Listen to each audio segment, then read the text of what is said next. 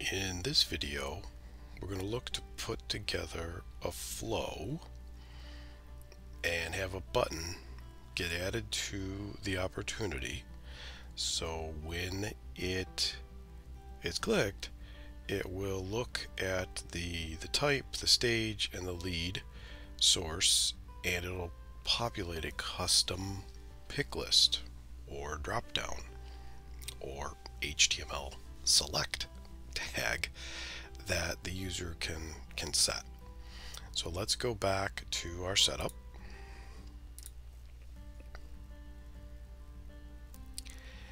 We know we have the object that we created, and now we need to create a flow.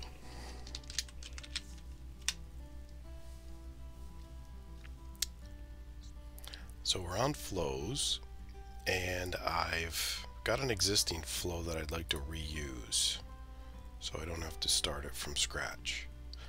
I'm going to click Save As. I'm going to say New Flow, and actually we'll do the name here. And we can change this to Opportunities, and we'll click Save. Alright, now I have my brand new flow, which is based on an existing flow, but I need to tweak it. So we're going to start, and one of the most important things that I've learned in building this flow is that to get data into the flow that it's being basically sent, you have to use this record ID.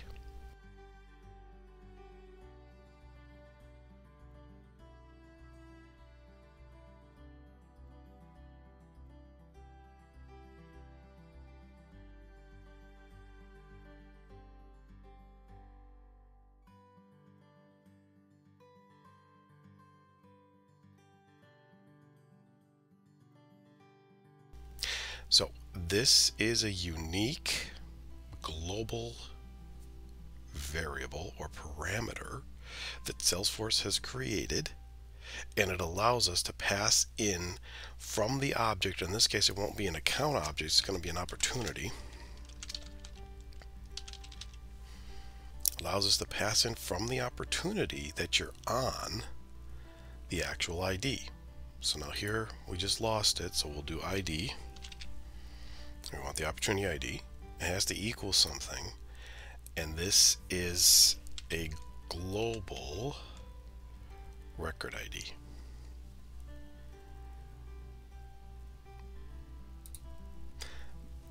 Basically, I can be on an opportunity, I can be on an account, I can be on a quote, I can be on a case. When I have this here, it knows to pass it in based on what you're on. So that's a big hidden, maybe, if you want to consider that. My searching found that that's the way you're going to want to do it. Otherwise, your flow won't fire. It doesn't know what to work with. And for purposes of what I'm trying to do, for the pick list to be filtered correctly, it needs to know that it's on this particular opportunity ID, and then pluck the values up from that opportunity ID to then set the drop-down choices. Okay, so that's +1 for the learning here. So we're going to do this as a get. Now what is this returning? Let's talk about that a little bit.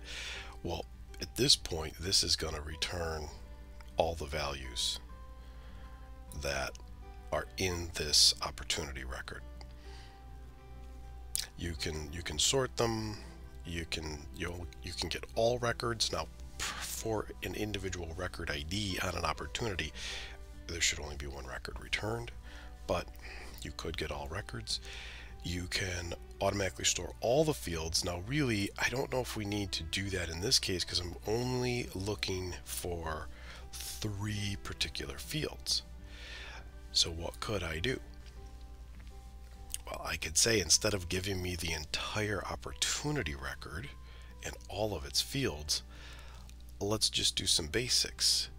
So let's go and look for that type, and let's look for, back to the Excel, the type, the stage, the lead source.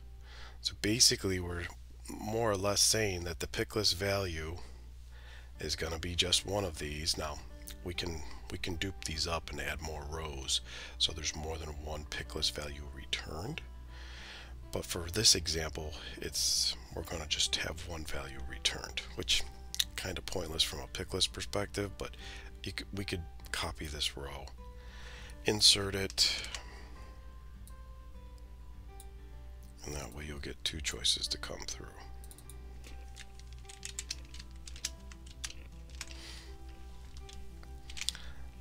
Now if we wanted to update the object, we can. We'll do that in a second. So for this field, we want lead. Let's see what lead source.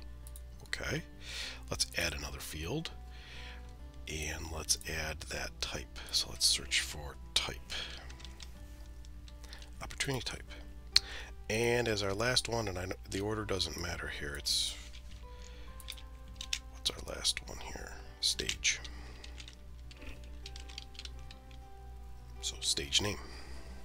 So this is really nifty. This is cool. It's basically querying the opportunity object and its schema, and it's giving us back what fields are available in it.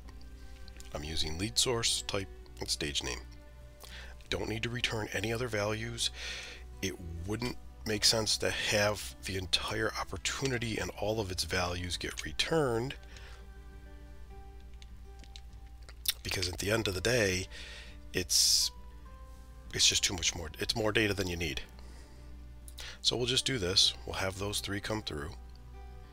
We'll click done. So now I've got a query with basically is under the hood a SQL query that's going and saying, okay, for this ID, return me these three fields. That's it. Now I chose to do an assignment, and you don't necessarily have to do that, but I'm going to do that, and I'm going to assign fields to variables.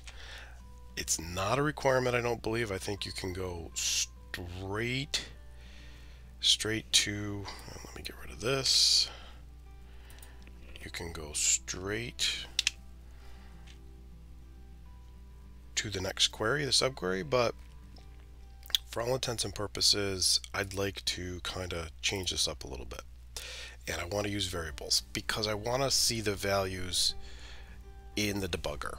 That's one thing I found by using variables. It's also allowing me to do manipulation or other things if I wanted to with the variable. But I don't believe you have to declare variables here. But I'm going to. So I'm going to go new resource, and for this resource, I'm going to do a variable, and I'm going to give it an API name of lead source, and the data type is just text. Okay, and I don't need it to be available for input or for output. This is staying within this flow, so this flow variable is going to be there. Now I want to assign to that, though, the value coming from the query above, the step before it.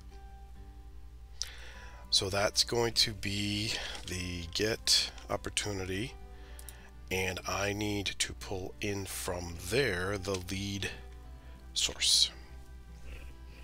Now I've taken from the query result and passed it into a variable to be used. I'm going to repeat this now for the next two, and we're going to do a variable again. You could argue it could be a constant. So this is opportunity type. Again, we'll do text equals, and this is going to have to be again from the opportunity. So we'll do get primary object, and this is going to be, I think it's type, opportunity type. There it is. So the autocomplete is super great, and the real live querying of things is really a very nice feature. So we're going to do a variable, last one, and this is going to be our stage.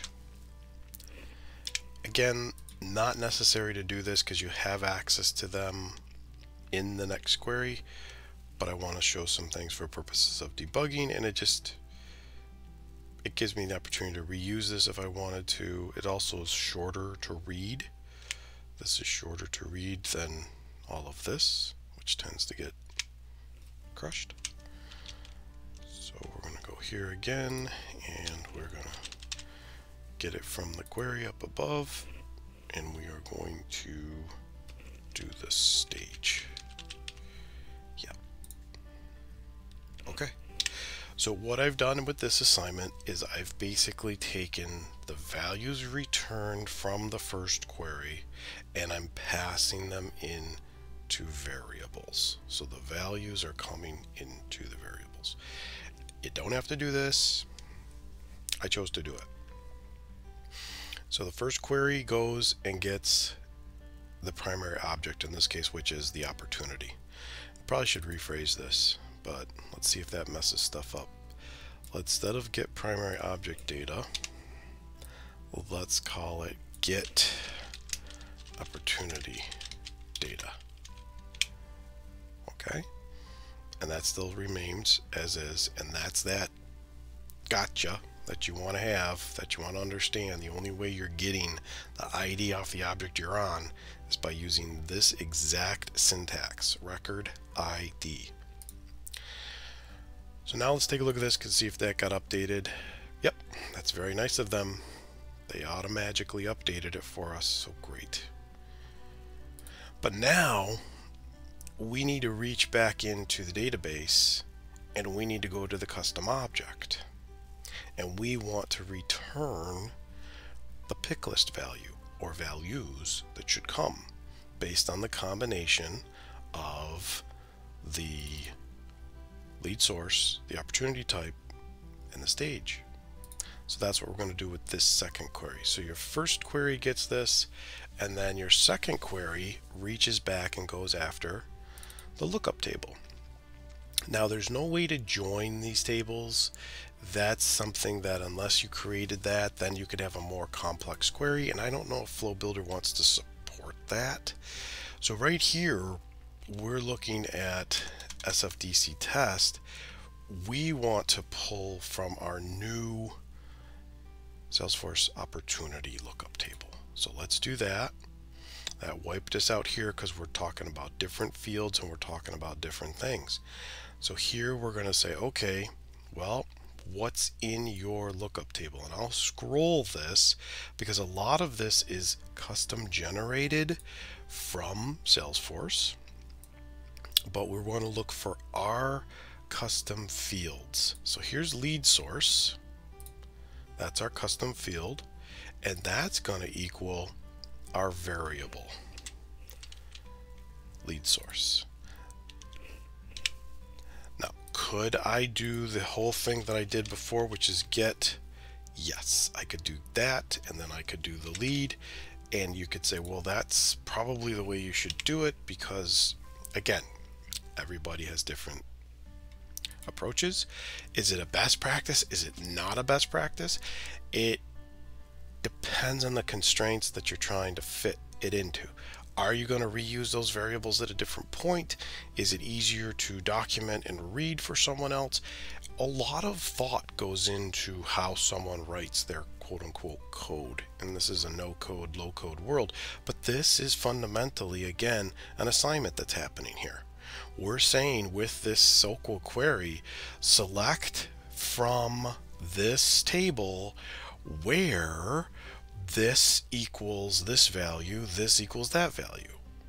So it depends on I think some preference, but it should also depend on the team's standards.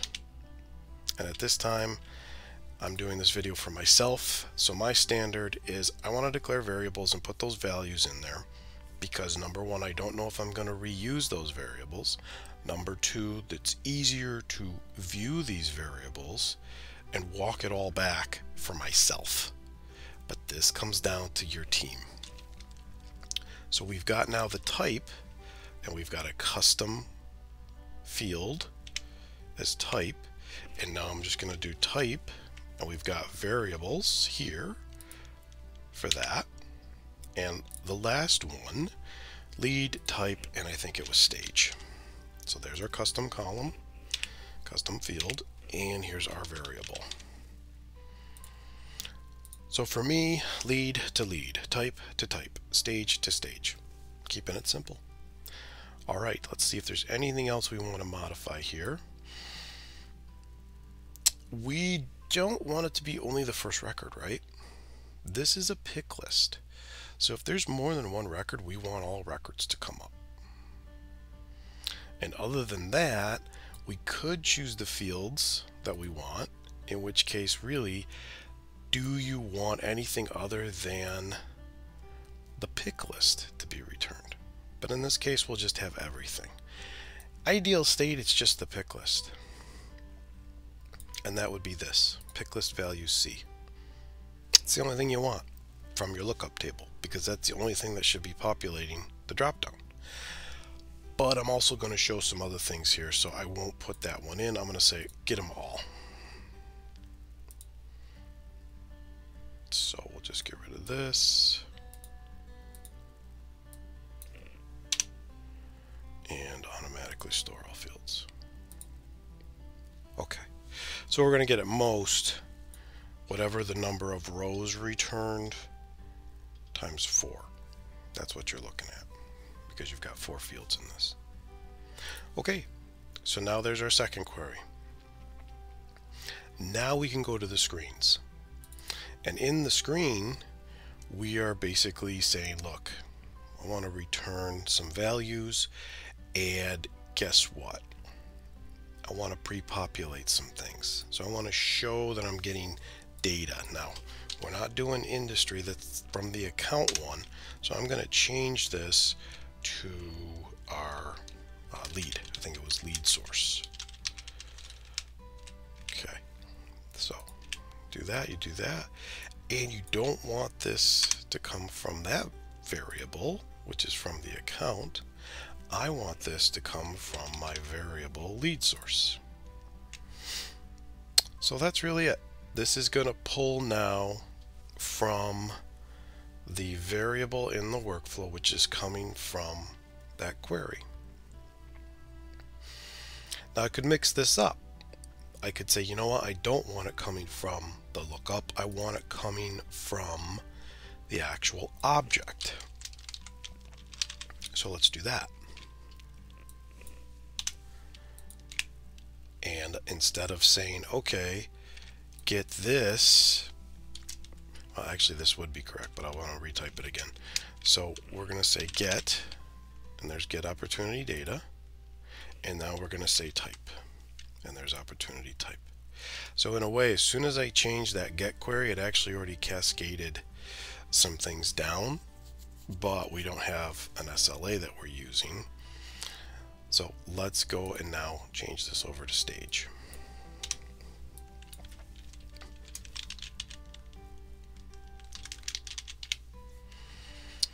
And let's not pull from our workflow variables. Let's actually get it from the query, the first query. So we'll do our get again, and we'll do stage. And there it is. So here we've got an opportunity to reuse our variable if we wanted to. Go back to the original query and pull the data from there again. And it gives you flexibility. Performance, I'm not sure about what that means. So from a performance perspective, to me, all of these are still in memory. The query is already run, but I'm not sure under the hood what this is doing.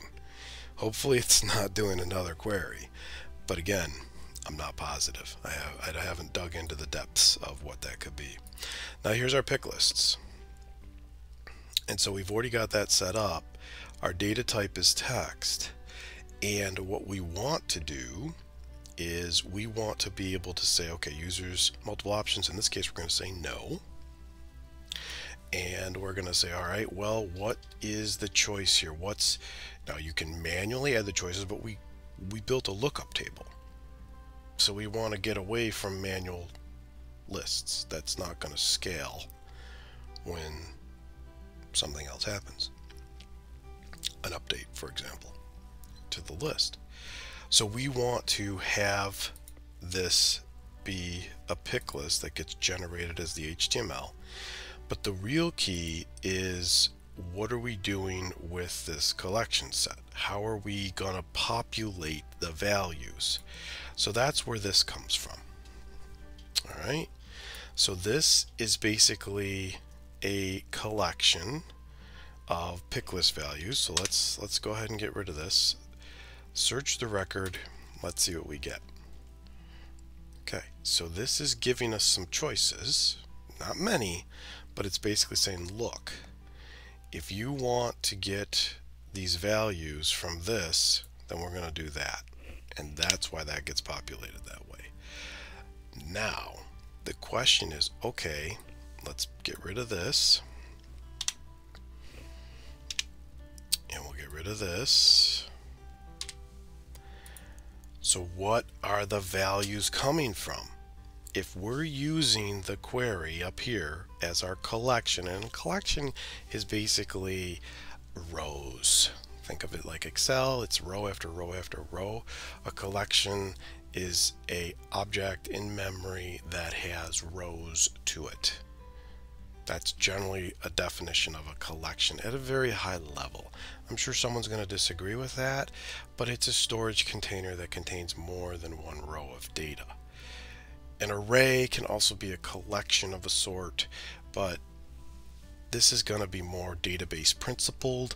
So think of the collection here as a list of rows coming from a database table.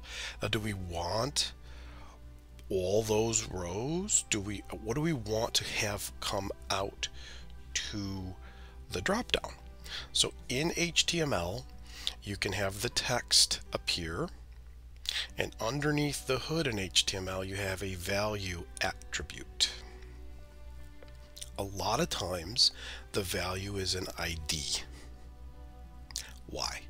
Because when you go back into the database, you want to be able to rename something and not have things break if you stored the text.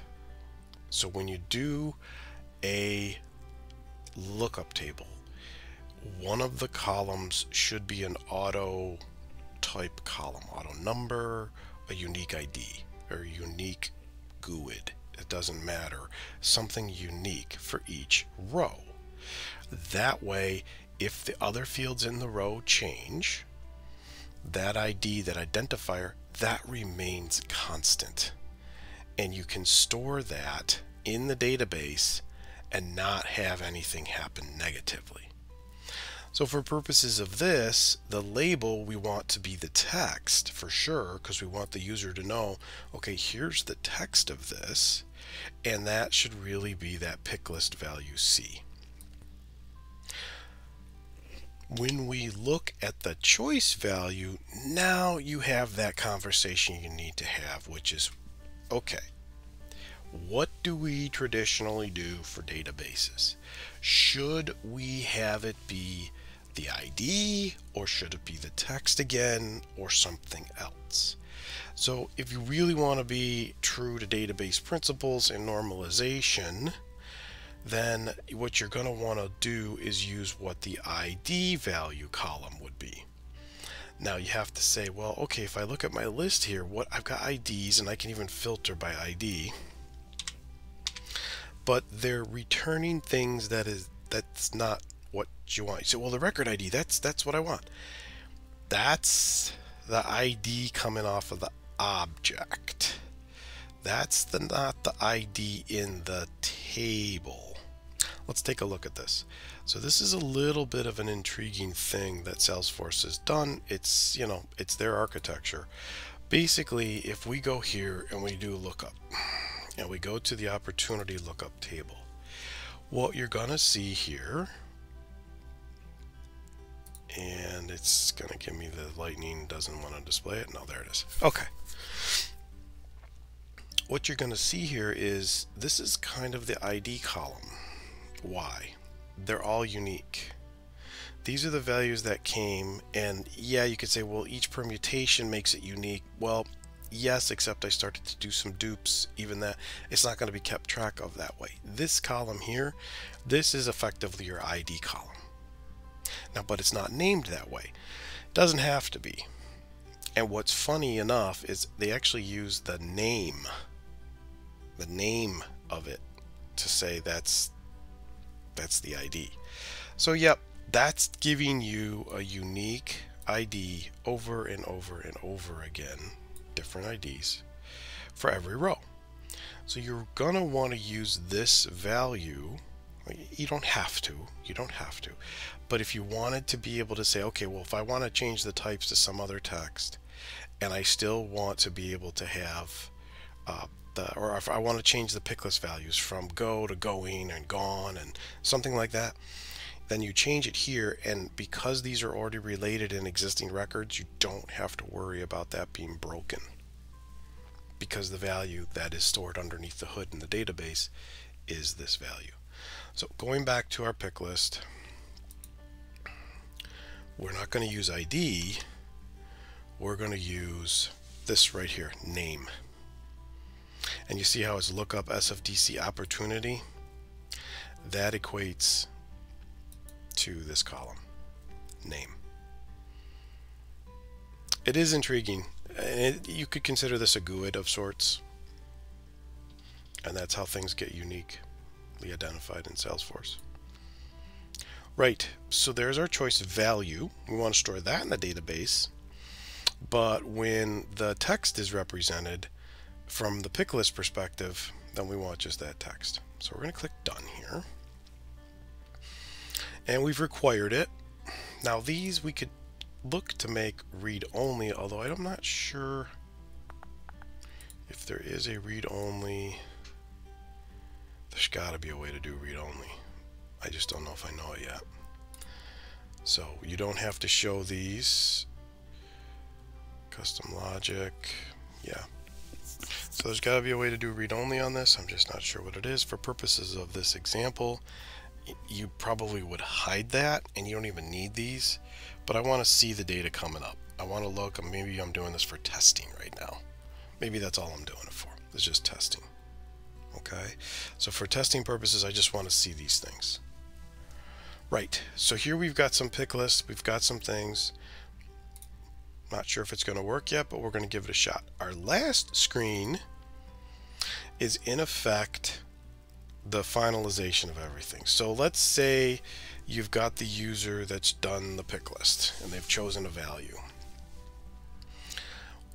but that value now is going to drive something in another system, and that's what this message box is really gearing towards.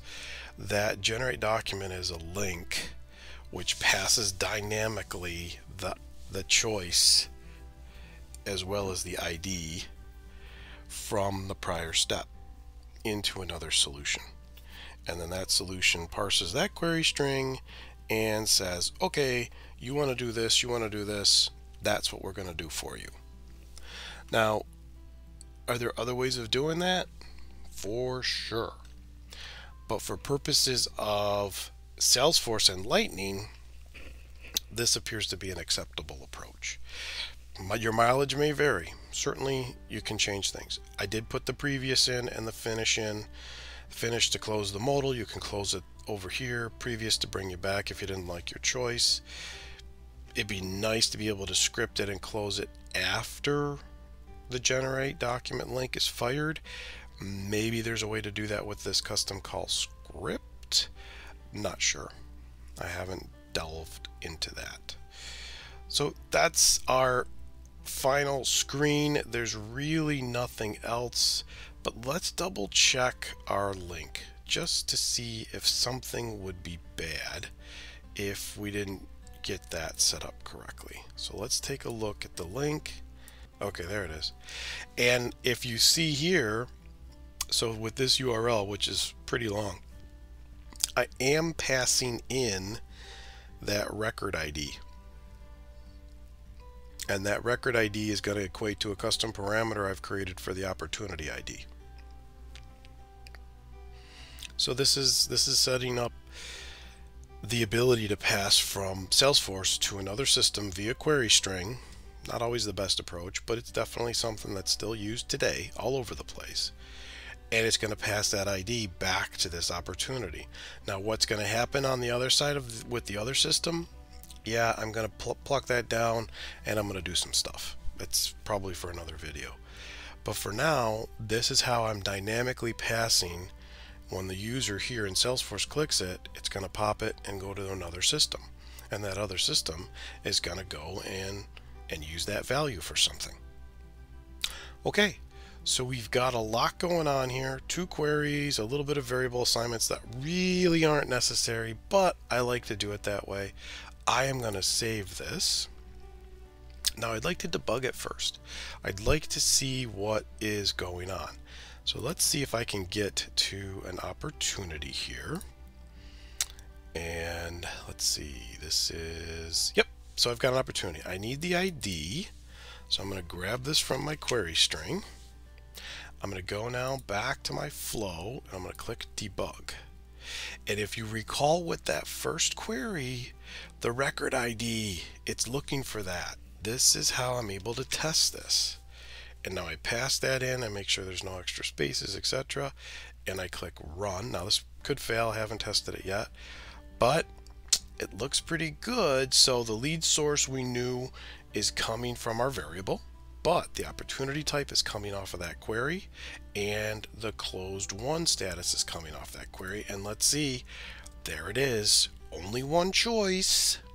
But that's because my Excel has only one choice. So if I go to web new customer closed won, I go to web new customer closed won, I just added that row. So if I re-upload this data, which I'll do next, then we're going to see go, no go. But right now where the data is, it should only show go. All right. So we're going to head back into our Salesforce. This is looking okay. Now let's see if I can click my next and what happens. Okay, and now if I hover over my link and I look at the bottom, which is really crazy and it doesn't show me everything, the ID is now part of the URL. So if I click this, it should take me to the next. So when I click finish, I'm just done with this. What I like about the debugger here is, okay, so we started off and the record ID got passed in. The successfully found records is wonderful, but it doesn't tell me the values. But now when I did the assignment, that's where I'm able to say, okay, what did you get? Oh, look, you got new customer, you got web, you got closed won. And I'm not sure this is totally required, but for debugging, this was an easy way for me to see the values that came through. And this doesn't let me crack what got returned, which is a bit of a bummer. So I did the assignment, so I said, oh, there it is. And now I can do the next get records, which is go ahead and send this stuff in. And as you can see, since I used the variables, the values come with. So now I know my SOQL query here is using web, new customer, and closed won. And then it's returning the picklist value that I want to get plucked out of there. Or in this case, I think I had to return everything. So now again, you get successfully found records. So here now we're going to get our screen, and our screen has the values on there. Okay, and then our next screen actually has that with the hot link, which is kind of fun. Good stuff. So for debugging purposes, maybe you do the assignments first, and if you want, you can nuke them. But this is the way I found I can get the values out, and I can look at them. You say, well, that's kind of stupid. You're doing it for debugging. Yeah, maybe not. Okay, so that's a successful test of this. Let's activate this. So now we've got our flow. Now we need to get a button on the actual opportunity screen. So that's not going to happen through the flow builder. but it will happen back on the setup by going to the opportunity. And there's other ways of doing this. I mean, there's lots of different ways, but I'm going to go to the opportunity object. I am going to go to buttons, links, and actions. And I'm going to do a new action. Now, something I learned from testing this, if you do a button, you have to build the URL, right? And you also apparently don't have an opportunity to turn it into a modal, meaning a pop-up. It takes you to the whole form. So I preferred the action in this instance, but you certainly can use a button. The other thing I liked about the action is it by default says, hey, we'll let you call a flow. Well, that's super cool. And let's see, there it is. There's my flow. Now you say, well, how do you get that up? That's that record ID. The value does not need to come from anything except the record ID. The system knows what to do. So you've got your standard label type. We can leave that as default, or you can play around. That's entirely up to you. And the label here, I'm going to say open opportunity flow action. And then it gives its name. You can play around with your icons, whatever you wish. That's all there is to doing an action for this. And I thought that was pretty nice, pretty simple, so I went with that. Again, this is all research from the web telling me these different pieces of the puzzle that I'm putting together. And I can put links to other websites that I used to put this together in the description. Okay, so this is great. We just had the action get finalized. We certainly could edit it, but there's really nothing we need to do about that. So we just now need to put it on our page. So let's go back to our object manager, opportunity. And what we should see now on page layout is the ability to find this new open flow. And it's got to go under your quick actions. Or is it under mobile and lightning actions? It's under mobile and lightning actions. Sorry. Open opportunity flow. Let's drag this. Let's go ahead and drop it right here. And then we can save this. Okay, great. Now, if we head back to an opportunity, which is right here, let's take a look over here. And the page layout here can always change. You can do a lot of different things with that too. We now have a new open opportunity flow action. So let's click that. That runs our flow in the background. We get our values, and there is our choice. And now we can click next. But let's go ahead and let's see more than one choice from there. So let's go ahead and we can close out of this. Let's go back to setup. And let's actually do that search for our lookup for the opportunities. And let's make sure our Excel was saved because we put that extra row in there. So let's go ahead and import.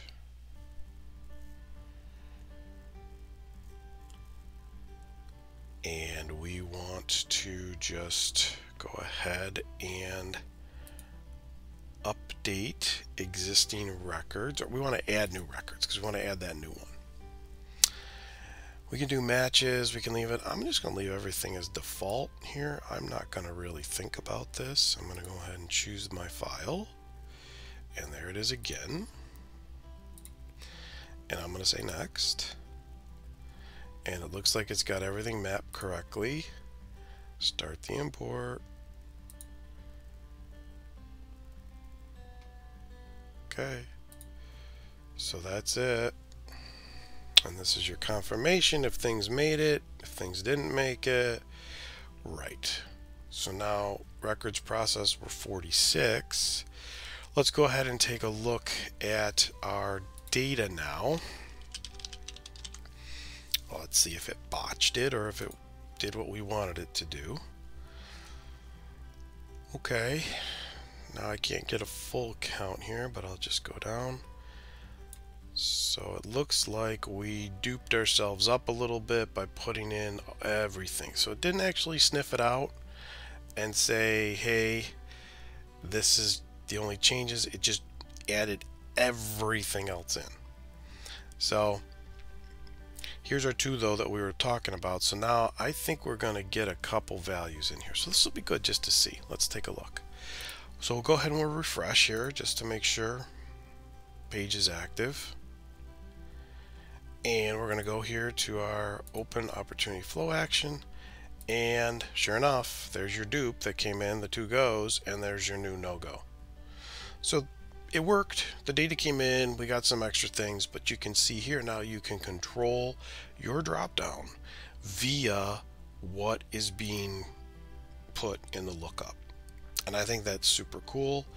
And then however we wanted to, we can use this. I did not put something in here to send it back to the database to do an update statement or an insert. In this case, it'd be an update because you already have an existing opportunity ID that you're working off of. If it was a brand new record and this was tied to that, then you're going to want to do an insert. So the flow is a little deficient in that regard. But if I pass the value of the pick list in the query string, and it depends on your use case, then I have the value I need. Maybe I don't want to save it back in Salesforce. In this case, I do. And so I'm going to need to update my flow to add another basically update query step in there, populate it with the values I want, and just have it push the data back into the database. But this has been a really neat learning opportunity for me to see how Salesforce, with the new, I guess, approach with Lightning and flows, because flows is sort of new, to be able to just build a basic modal out of the box with very little code involved. I still think it's important to understand what you're doing, because that's fundamentally, they've just wrapped layers and layers on top of what you'd have to do if you had to write this code by hand. But pretty neat, pretty simple. I'd like to be able to style it a lot different. I'd like to be able to add other functionality that I know with HTML and CSS and JavaScript. Maybe that's in a future roadmap for this. Also, I think, and this is something I need to head into, is Lightning Web Components. Instead of relying on these things this way, I hope I have greater control with Lightning Web Components. I've read that you do. I just haven't gotten into them enough. So this is kind of stock out of the box if you wanted to stick with Salesforce at a basic level, using a flow, using the actions button, and seeing the results of it. Still very nice from what you used to have to do back in the day, but I would like to even control it more. That's just me. But if this works for you, super cool. And that's it. So thanks for listening. I hope this was helpful.